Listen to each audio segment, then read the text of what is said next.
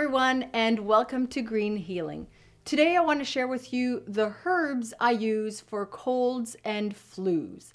You never know when you're going to be under the weather, and I'm just getting over a cold/flu now. So keep in mind that if you've never used herbs before, it's best to test them out one by one to see how your body reacts to them.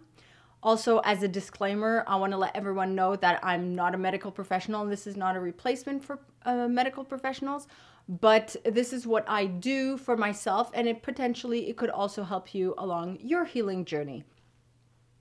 So the first herb we have here is black elder. Black elder is good for fever, cold and influenza, and sore throat, especially if I'm at the beginning stages of a cold. I always put black elder. Lemon balm is another one that's good for fever. I mentioned in my burnout brew video that I put it for my anxiety. It's good for depression, melancholy, and nervous tension, as well as for fever. Red clover is another essential one, especially for mucus congestion.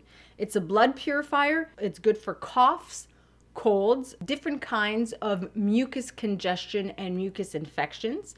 It's also good for anxiety and nerves, for the skin, for psoriasis, eczema, and certain rashes and other skin conditions. However, keep in mind that red clover is a blood thinner.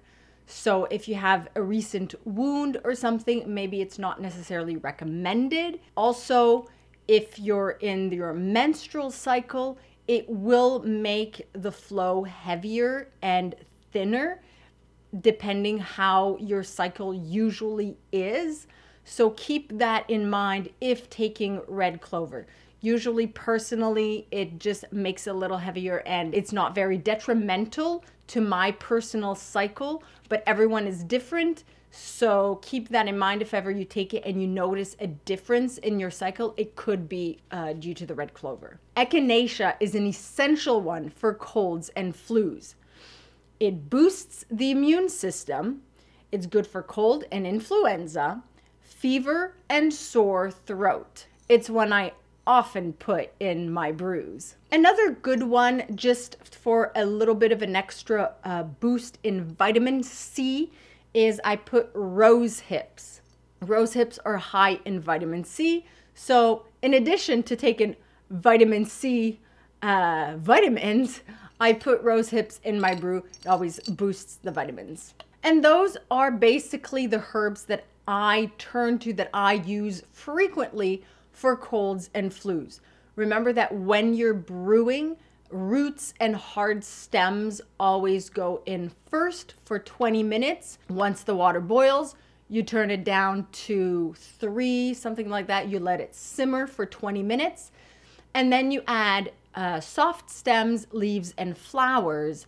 And you turn it off, you give it a stir, and you let it sit for 20 minutes before you drink the brew. And it's always a teaspoon, 1 heaping teaspoon for 1 cup of water, and always put a bit of extra water for the evaporation and the absorption.